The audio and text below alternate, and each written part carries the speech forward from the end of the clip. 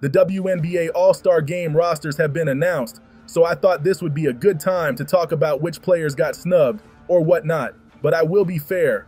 If I'm saying a player should be in the All-Star Game, I'm going to mention players that they should have been replaced for, because there were only 12 spots since the Olympic roster is an automatic qualifier.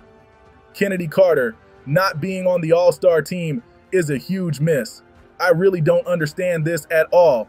Her 15 points per game might not sound too crazy, but it has to be put into context. She's shooting 54% from the field. Compared that to all-stars like Allisha Gray, Kelsey Mitchell, or DeWanna Bonner, who are shooting less than 43% from the field.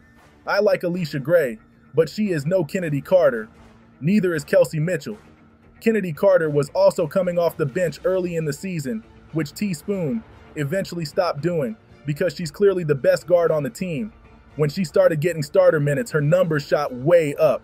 On top of how well she's playing this season, just from an entertainment perspective, you have to put someone like Kennedy Carter in the All-Star Game.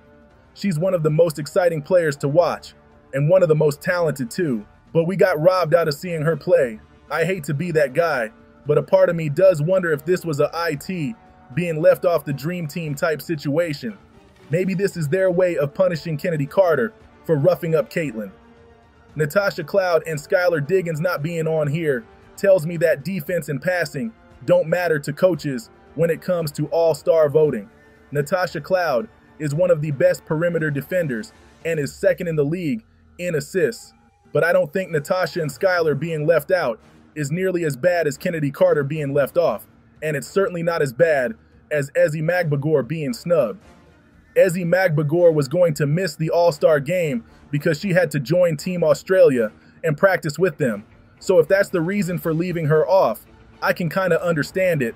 But if the coaches left her off because they were saying she wasn't good enough to be an All-Star, that's a complete joke. Some longtime WNBA fans are annoyed by new fans voting in players that probably shouldn't be there. But I would argue the coaches are even worse, because they are supposed to be completely objective, but it definitely doesn't seem that way. There's a lot of people Ezi could have replaced, but Bree Jones making it over her is especially egregious. She is losing to Magbegor in every statistical category besides field goal percentage, and that's really only because she almost never shoots threes. Last but not least, I will get to Dejonae Carrington. There's a lot of talk about whether or not she got snubbed. This one is a little tricky for me, because it's hard to name a player she should take out. I don't think she's been as good as Allisha Gray or Kayla McBride.